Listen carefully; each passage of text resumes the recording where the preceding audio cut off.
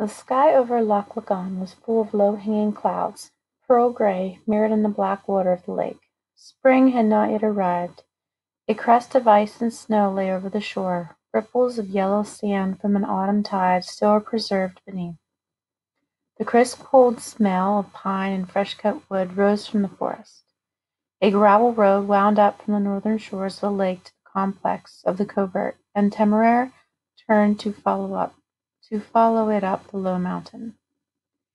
A quadrangle of several large wooden sheds stood together on a level clearing near the top, open in the front and rather like half a stable in appearance.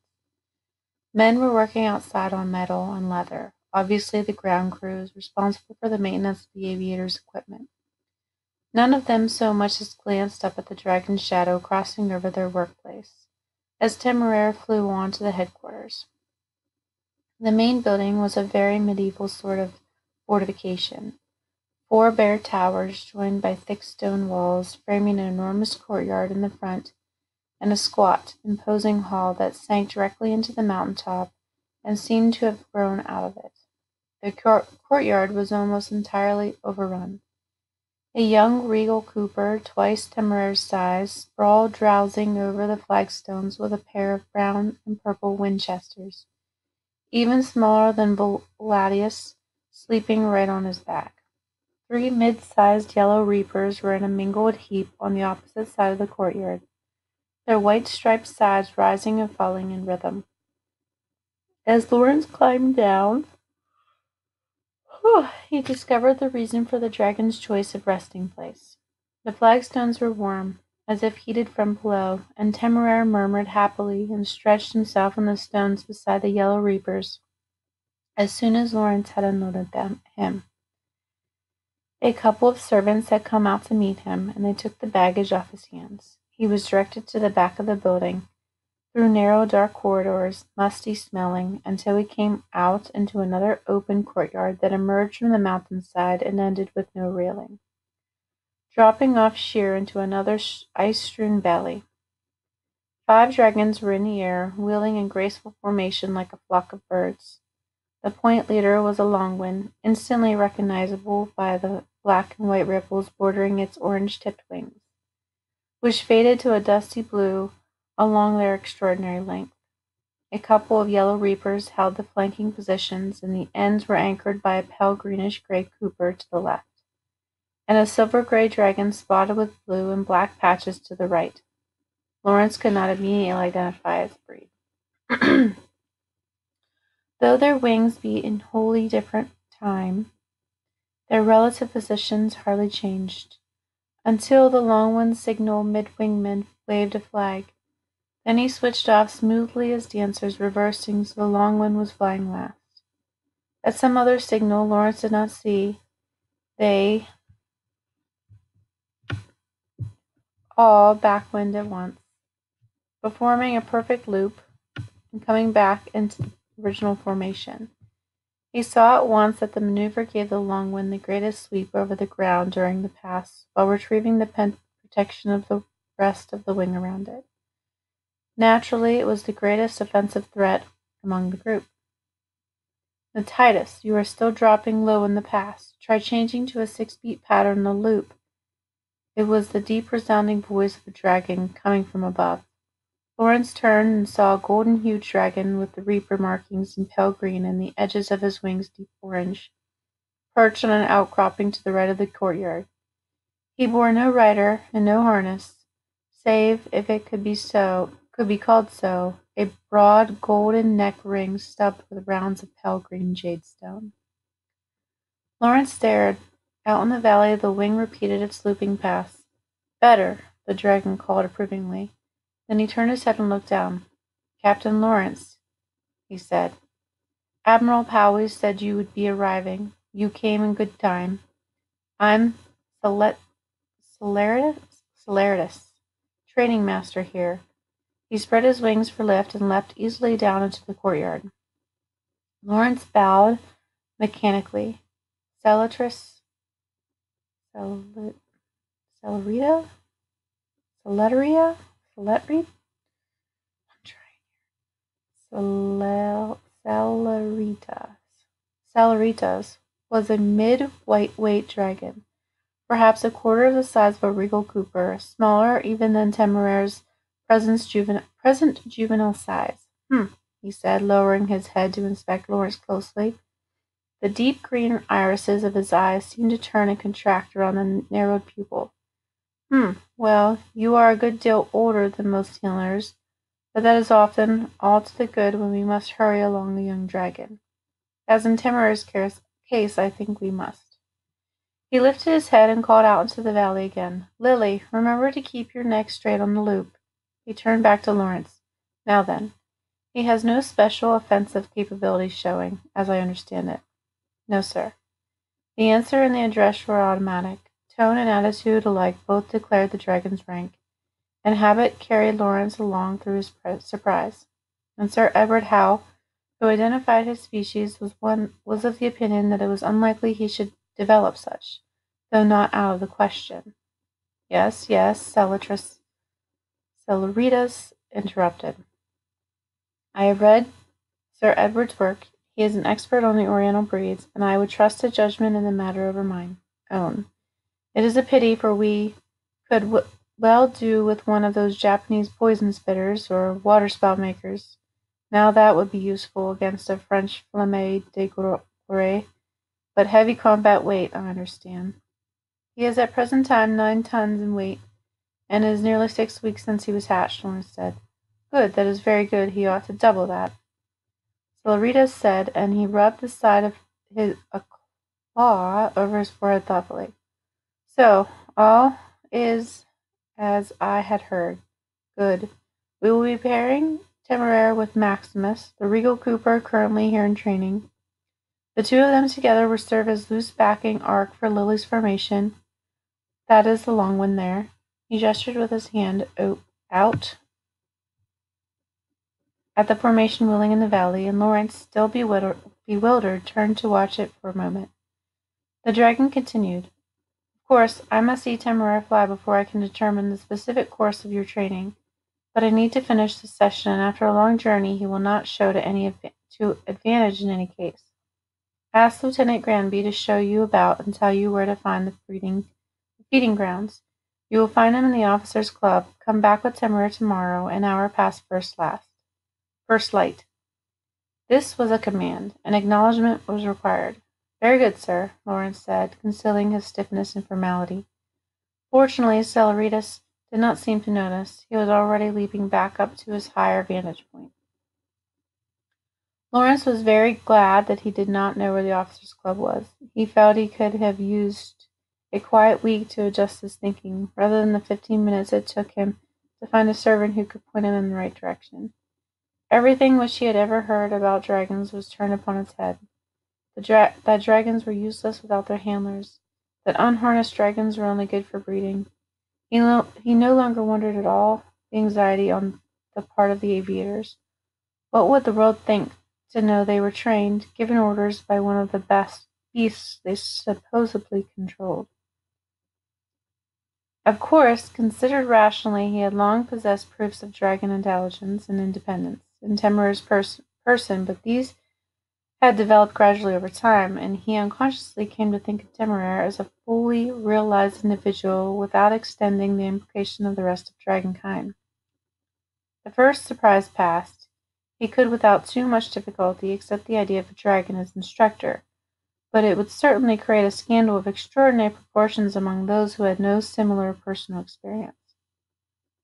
It had not been so long, only shortly before the revolution in France had cast Europe into war again, since the proposal had been made by government that unharnessed dragons ought to be killed, rather than supported at the public expense and kept for breeding.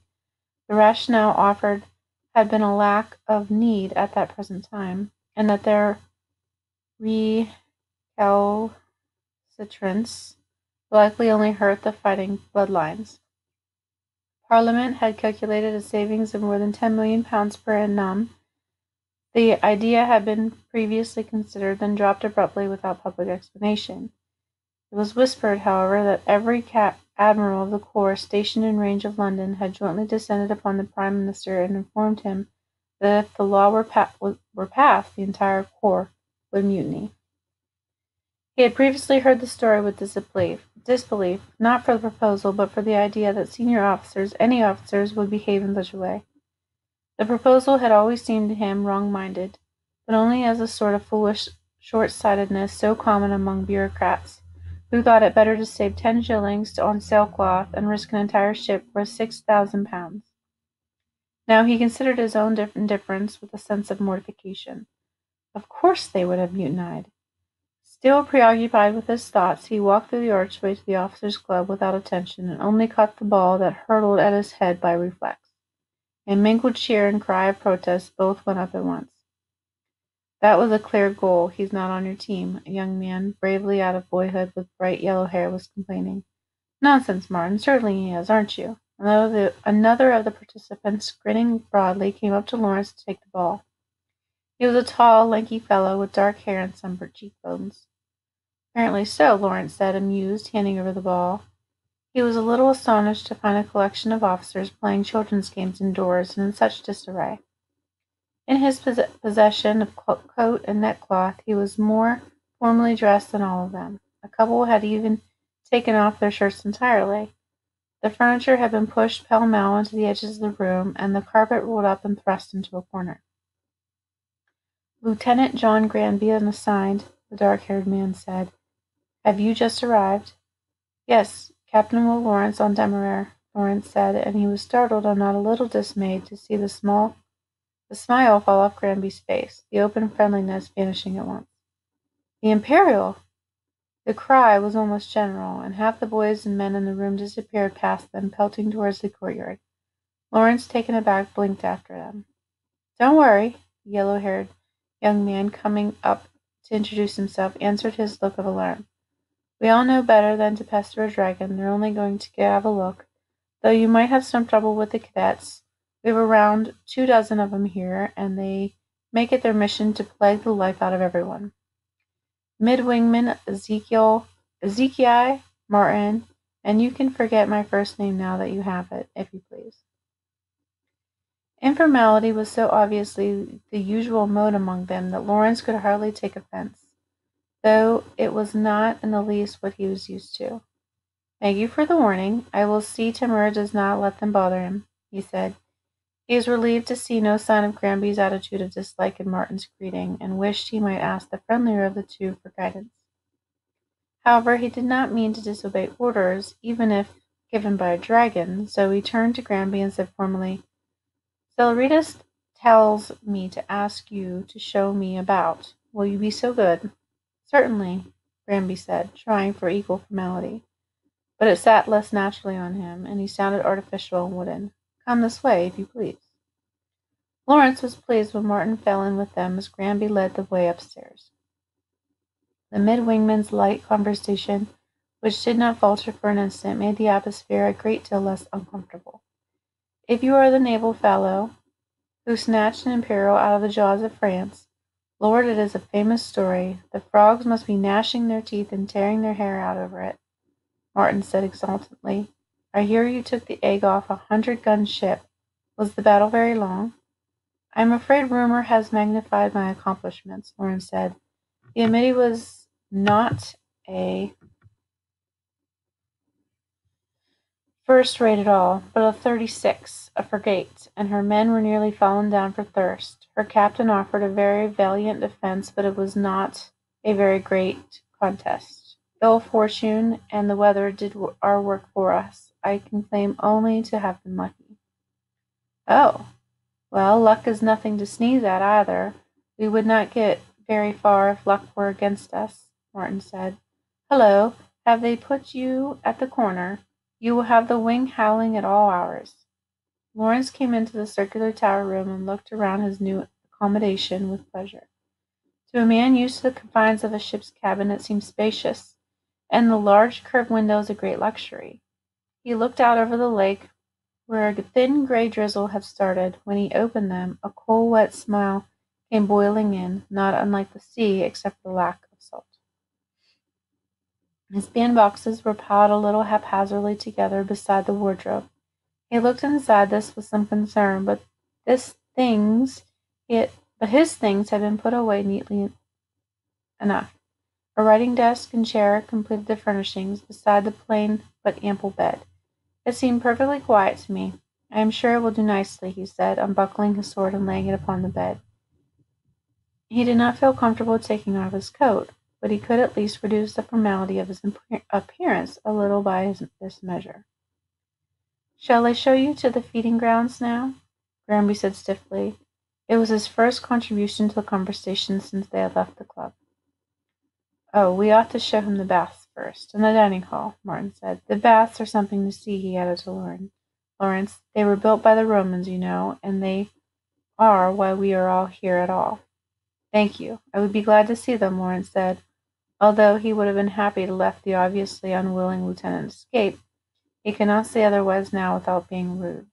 Granby might be discourteous, but Lawrence did not intend to stoop to the same behavior.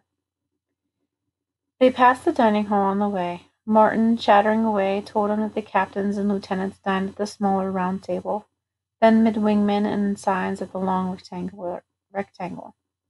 Thankfully, the cadets come in and eat earlier, for the rest of us would starve if we had to hear them squalling throughout our meals, and then the ground crew eat after us, he finished. "Do you never take your meals separately?" Lawrence asked. The communal dining was rather odd for officers, and he thought wistfully that he would miss being able to invite friends to his own table. It had been one of his greatest pleasures ever since he had won enough in prize money to afford it. "Of course, if someone is sick, a tray will be sent up," Martin said. "Oh, are you hungry? I suppose you had no dinner. Hi, Tolly," he called, and a servant crossing the room with a sack of linens turned to look at them, an eyebrow raised. "This is Captain Lawrence. He has just flown in. Can you manage something for him? Or must he wait until supper?" "No, thank you. I am not hungry. I was speaking only from curiosity," Lawrence said. "Oh, there's no trouble about it," the man Tolly said, answering jerkily. "I dare say one of the cooks can cut you a fair slice or two and dish up some potatoes. I will ask Nan. Tower room on the 3rd floor. Yes?" He nodded and went on his way without even waiting for a reply. "There, Tully will take care of you," Martin said, evidently without the least consciousness of anything out of the ordinary. "He is one of the best fellows. Jenkins is never willing to oblige, and Marvell will get it done, but he will moan about it so that you wish you hadn't asked." "I imagine that you have difficulty finding servants who are not bothered by the dragons," Lawrence said. He was beginning to adjust to the informality of the aviators' dress among themselves, but to find a similar degree in the servant had bemused him afresh. "Oh, they are all born and bred in the villages hereabouts, so they are used to it and us," Martin said, as they walked through the long hall. "I suppose Tolly has been working here since he was a squeaker. He would not bat an eye at a regal cooper in a tantrum." A metal door closed off the stairway leading down to the baths, when Granby pulled it open. A gust of hot, wet air came out and steamed in the relative cold of the corridor. Lawrence followed the other two down the narrow, spiraling stair. It went down for 4 turns and opened abruptly into a large bare room with shelves of stone built out of the walls and faded paintings upon the walls, partly chipped away, obvious relics of Roman times. One side held heaps of folded and stacked linens, the other a few piles of discarded cloths. "Just leave your things on the shelves," Martin said. "The baths are in a circuit, so we come back out here again." He and Granby were already stripping. "Have we time to bathe now?" Lawrence asked, a little dubiously. Martin paused in taking off his boots. "Oh, I thought we would just stroll through. No, Granby? Is it not as though there is a need to rush? Supper will not be for a few hours yet." "Unless you have something urgent to attend to," Granby said to Lawrence, so ungraciously that Martin looked between them in surprise, as if only now noticing the tension. Lawrence compressed his lips and held back a sharp word. He could not be checking every aviator who might be hostile to a Navy man, and to some extent he understood the resentment. He would have to win through it, just like a new wingman fresh on board. "Not in the least," was all he said, though he was not sure why he had to strip down merely to tour the baths. He followed their example, save that he arranged his clothes with more care into 2 neat stacks, and he laid his coat atop them rather than creasing it by folding. Then they left the room by a corridor to the left and passed through another metal door at its end. He saw the sense in undressing as soon as they were through. The room beyond was so full of steam he could barely see past arm's length, and he was dripping wet instantly. If he had been dressed, his coat and boots would have been ruined and everything else soaked through. On naked skin, the steam was luxurious, just shy of being too hot, and his muscles unwound gratefully from the long flight. The room was tiled, with benches built out of the walls at regular intervals. Few other fellows were lying about in the steam. Granby and Martin nodded to a couple of them as they led the way through and into the cavernous room beyond. This one was even warmer, but dry, and a long, shallow pool ran very nearly its full length. "We are right under the courtyard now, and there is why the Corps has this place," Martin said, pointing. Deep niches were built into the long wall at regular intervals, and a fence of wrought iron barred them from the rest of the room while leaving them visible. Perhaps half the niches were empty, the other half were padded with fabric, and each held a single massive egg. They must be kept warm, you see, since we cannot spare the dragons to brood over them, or let them bury them near volcanoes or such like as they would in nature. "And there is no space to make a separate chamber for them?" Lawrence said, surprised. "Of course there is space," Granby said rudely. Martin glanced at him and left him hastily, before Lawrence could react. "You see, everyone is in and out of here often, so if one of them begins to look a bit hard, we are more likely to notice it," he said hurriedly. Still trying to rein in his temper, Lawrence let Granby's remark pass and nodded to Martin. He had read in Sir Edward's book how unpredictable dragon egg hatching was, until the very end, even knowing the species could only narrow the process down to a span of months, or, for the larger breeds, years. "We think the Anglewind over there may hatch soon. That would be famous," Martin went on, pointing at a golden brown egg, its sides faintly pearlescent and spotted with flecks of brighter yellow. "This is a Verseria's. Get, she is the flag dragon of the channel. I was signal and sign aboard her, fresh out of training, and no beast in her class can touch her for maneuvering." Both of the Gators looked at the egg with wistful expressions longingly. Of course, each of those represented a rare chance of promotion, and one even more uncertain than the favor of admiralty, which might be courted or won by valor in the field. "Have you served with many dragons?" Lawrence asked Martin. "Only Observia, and then in Lacrimus. He was injured in a skirmish over the channel a month ago, and so here I am on the ground," Martin said. "But he will be fit for duty again in a month, and I got a promotion out of it, so I shouldn't complain. I am just made mid-wingman," he added proudly. "And Granby here has been with more, for is that not right, who before Latificate, Exercius, Buter, and Actionis," Granby answered very briefly. But the first name had been enough. Lawrence finally understood, and his face hardened. The fellow likely was friend to Lieutenant Days. At any rate, the two of them had been the equivalent of shipmates until recently, and it was now clear to him that Granby's offensive behavior was not simply the general resentment of an aviator for a naval officer shoehorned into his service, but also a personal matter, and thus in some sense an extension of Days' original insult.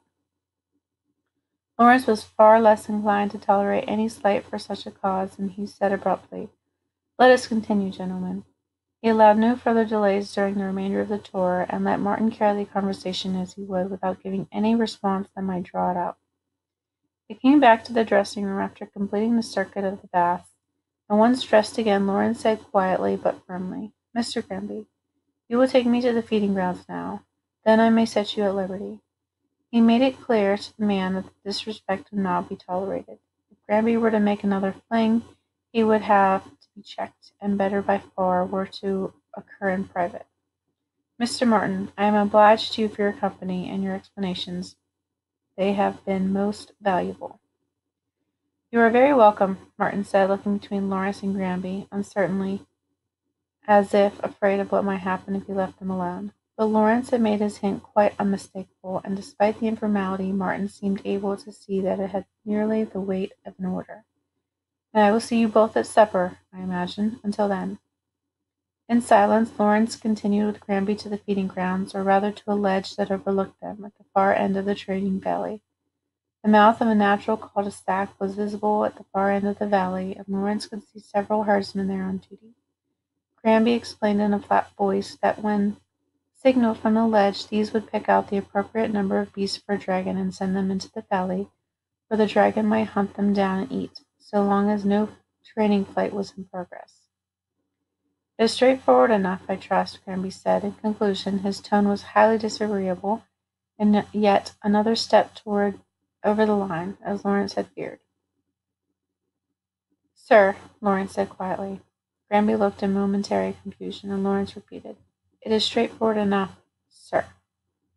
He hoped it would be enough to warn Granby off from another disrespect, but almost unbelievably the lieutenant answered back, saying, "We do not stand on ceremony here, whatever you may have been used to in the Navy.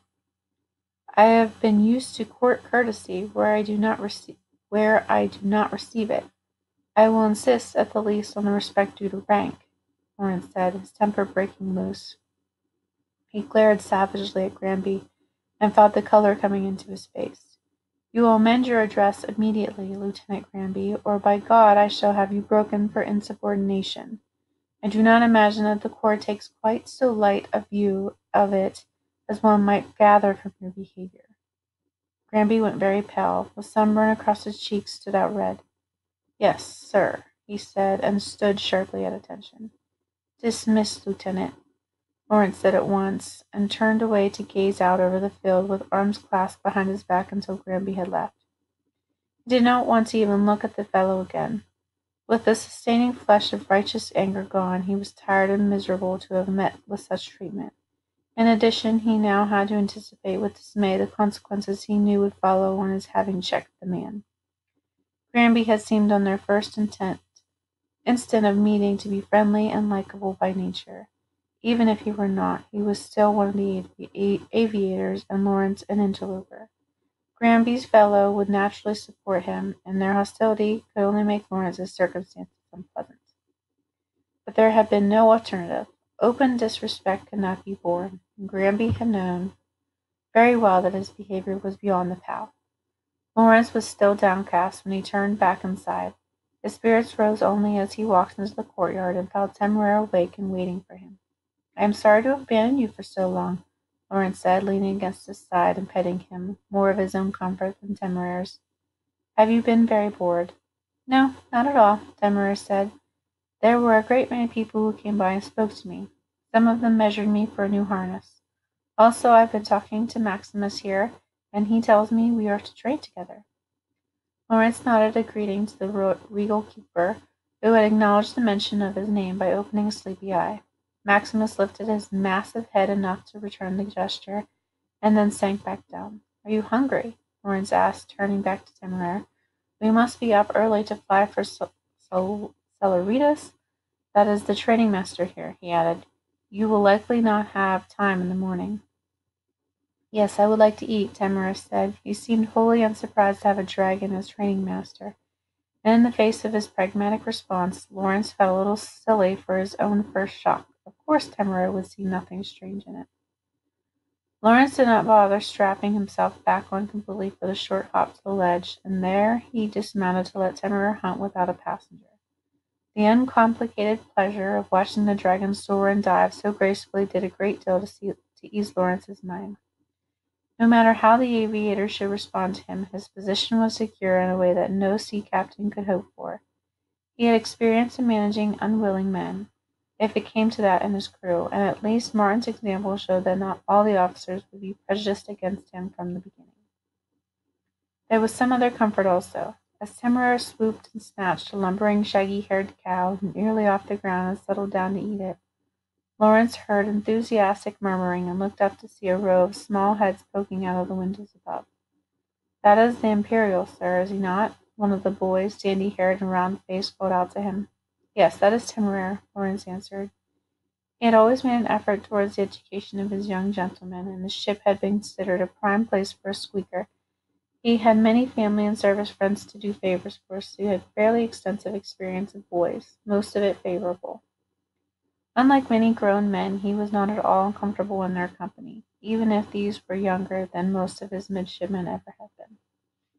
Look, look, how smashing! Another one, smaller and darker, cried and pointed. Temeraire was skimming low to the ground and collecting up all 3 sheep that had been released for him, before stopping to eat again. I dare say you all have more experience of dragon-flight than I. Does he show to advantage? He asked them. Oh, yes, was the general enthusiastic response. Corners on a wink with a nod, the sandy-haired boy said, adopting a professional tone. And splendid extension, not a wasted wing beat. Oh, ripping, he added, dissolving back into a small boy as Temeraire back-winged to take the last cow. Sir, you haven't picked your runners yet, have you? Another dark-haired one asked hopefully, which at once set up a clamor among all the others, all of them announcing their worthiness for what Lawrence gathered was some position to which particularly favored cadets were assigned in a dragon crew. No, and I imagine when I do, it will be on the advice of your instructors, he said with mock severity. So I dare say you ought to mind them properly the next few weeks. There, have you had enough? He asked as Temeraire rejoined him on the ledge, landing directly on the edge with perfect balance. Oh, yes, they were very tasty, but now I am all over blood. May we go and wash up? Temeraire said. Lawrence realized belatedly this had been omitted from his tour. He glanced up at the children. Gentlemen, I must ask you for directions. Shall I take him to the lake for bathing? They all stared down at him with round, surprised eyes. I have never heard of bathing a dragon, one of them said. The sandy-haired one added, I mean, can you imagine trying to wash a regal? It would take ages. Usually they lick their chops and talons clean like a cat. That does not sound very pleasant. I like being washed, even if it is a great deal of work, Temeraire said, looking at Lawrence anxiously. Lawrence suppressed an exclamation and said equably, Certainly it is a great deal of work, but so are many other things that ought to be done. We shall go to the lake at once. Only wait here a moment, Temeraire. I will go and fetch some linens. Oh, and I will bring you some. The sandy-haired boy vanished from the windows. The rest immediately followed, and scarcely 5 minutes later the whole half a dozen of them had come spilling out onto the ledge with a pile of imperfectly folded linens, whose provenance Lawrence suspected. He took them anyway, thanking the boys gravely, and climbed back aboard, making a mental note of the sandy-haired fellow. It was a sort of initiative he liked to see and considered the making of an officer. He could bring our carabiner belts tomorrow, and then we could ride along and help, the boy added now, with a too guileless expression. Lawrence eyed him and wondered if this was forwardness to discourage, but he was secretly cheered by the enthusiasm, so he contented himself with saying firmly, We shall see. They stood watching from the ledge, and Lawrence saw their eager faces until Temeraire came around the castle and they passed out of sight. Once at the lake, he let Temeraire swim about to clean off the worst of the gore, then wiped him down with particular care. It was appalling to a man raised to daily holy stoning of the deck that aviators should leave their beasts to keep themselves clean, and as he rubbed down the sleek black sides, he suddenly considered the harness. Temeraire, does this chafe you at all? He asked, touching the straps. Oh, not very often now, Temeraire said, turning his head to look. My hide is getting a great deal tougher, and when it does bother me, I can shift it a little, and then it is better straight away. My dear, I am covered with shame, Lawrence said. I ought never have kept you in it. From now on you shall not wear it for an instant while it is not necessary for our flying together. But is it not required, like your clothing? Temeraire said. I would not like anyone to think I was not civilized. I shall get you a larger chain to wear around your neck, and that will serve, Lawrence said, thinking of the golden collar Celerita's wore. I am not going to have you suffering for a custom that, so far as I can tell, is nothing but laziness, and I am of a mind to complain of it in the strongest terms to the next admiral I see. He was as good as his word, and stripped the harness from Temeraire the moment they landed in the courtyard. Temeraire looked a little nervously at the other dragons, who had been watching with interest from the moment the 2 of them had returned with Temeraire still dripping from the lake. But none of them seemed shocked, only curious, and once Lawrence had detached a golden and pearl chain and wrapped it around one of Temeraire's talons, rather like a ring, Temeraire relaxed entirely and settled back down on the warm flagstones.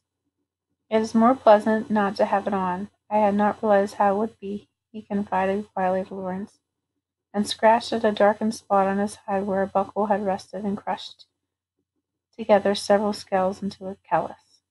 Lawrence paused in cleaning the harness and stroked him in apology. "I do beg your forgiveness," he said, looking at the galled spot with remorse. "I will try and find a poultice for these marks." "I want mine off, too," chirped one of the Winchesters suddenly, and flitted down from Maximus's back to land in front of Lawrence. "Will you please?" Lawrence hesitated. It did not seem right to him to handle another man's beast. "I think perhaps your handler is the only one who ought to remove it," he said. "I do not like to give offence."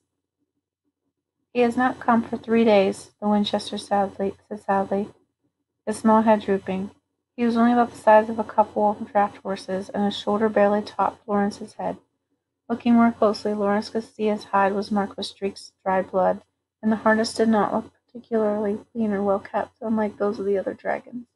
It bore stains and rough patches. "Come here and let me have a look at you," Lawrence said quietly as he took up the linens, still wet from the lake, and began to clean the little dragon. "Oh, thank you," the Winchester said, leaning happily into the cloth. "My name is Levitus," he added shyly. "I am Lawrence, and this is Temeraire," Lawrence said. "Lawrence is my captain," Temeraire said, the smallest hint of belligerence in his tone, and an emphasis on the possessive. Lawrence looked up at him in surprise and paused in his cleaning to pat Temeraire's side. Temeraire subsided, but watched with his pupils narrow to thin slits while Lawrence finished. "Shall I see if I cannot find what has happened to your handler?" he told Levitus with a final pat. "Perhaps he is not feeling well, but if so, I am sure he will be well soon." "Oh, I do not think he is sick," Levitus said with that same sadness. "But that feels much better already," he added, and rubbed his head gratefully against Lawrence's shoulder. Temeraire gave a low, displeased grumble and flexed his talons against the stone with an alarmed chirp. Levitus flew straight away to Maximus's back and nestled down small against the other Winchester again. Lawrence turned to Temeraire. "Come now, what is this jealousy?" he said softly. "Surely you cannot begrudge him a little cleaning when his handler is neglecting him." "You are mine," Temeraire said obstinately. After a moment, however, he ducked his head in a shamefaced way and added in a smaller voice, "He would be easier to clean." "I would not give up an inch of your hide were you twice Latificate size," Lawrence said, "but perhaps I will see if some of the boys would like to wash him tomorrow." "Oh, that would be good," Temeraire said, brightening. "I do not quite understand why his handler has not come. You would never stay away so long, would you?" "Never in my life unless I was kept away by force," Lawrence said. He did not understand it himself. He could only imagine that a man harnessed to a dim beast would not necessarily find the creature's company satisfying intellectually. But at the least he would have expected the easy affection with which he had seen James treat Palladius. And though even smaller, Levitus was certainly more intelligent than Volley. Perhaps it was not so strange that there would be less dedicated men among aviators as well as in any other branch of the service. But with the shortage of dragons, it seemed a great pity to see one of them reduced to unhappiness which could not help but affect the creature's performance. Lawrence carried Temeraire's harness with him out of the castle yard and over to the large sheds where the ground crews worked. Though it was late in the day, there were several men still sitting out in front, smoking comfortably. They looked at him curiously, not saluting, but not unfriendly either. "Ah, you'd be Temeraire's," one of them said, reaching out to take the harness. "Has it broken? We'll be having a proper harness ready for you in a few days, but we can patch it up in the meantime." "No, it nearly needs cleaning," Lawrence said. "You haven't a harness tender yet?" "We can't be assigning you your ground crew till we know how he's to be trained," the man said. "But we'll see to it. Holland, give this a rub, would you?" he called, catching the attention of a younger man who was working on a bit of leather work inside.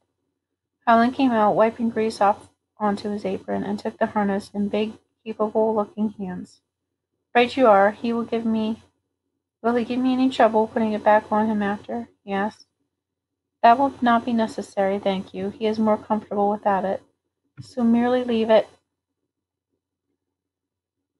beside him, Lawrence said firmly, ignoring the looks this won him.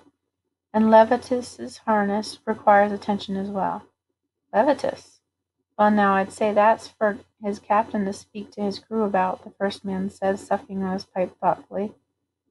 That was perfectly true. Nevertheless, it was a poor-spirited answer. Lawrence gave the man a cold, steady look and let silence speak for him.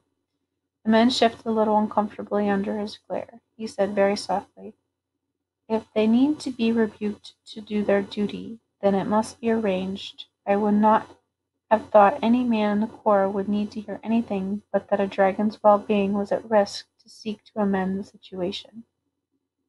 "I'll do it along for dropping off Temeraires," Helen said hurriedly. "I don't mind. He's so small it won't take me but a few shakes." "Thank you, Mr. Holland. I am glad to see I was not mistaken," Lawrence said, and turned back to the castle. He heard the murmur behind him of "Regular Tartar he is, wouldn't fancy being on his crew." It was not a pleasant thing to hear at all. He had never been considered a hard captain, and he had always prided himself on ruling his men by respect rather than fear or of a heavy hand. Many of his crew had been volunteers. He was conscious, too, of guilt. By speaking so strongly, he had indeed gone over the head of Levitus's captain, and the man would have every right to complain. But Lawrence could not quite bring himself to regret it. Levitus was clearly neglected, and it in no way fit his sense of duty to leave the creature in discomfort. The informality of the Corps might for once be of service to him. With any luck the hint might not be taken as direct interference, or as truly outrageous as it would have been in the Navy. It had not been an auspicious first day. He was both weary and discouraged.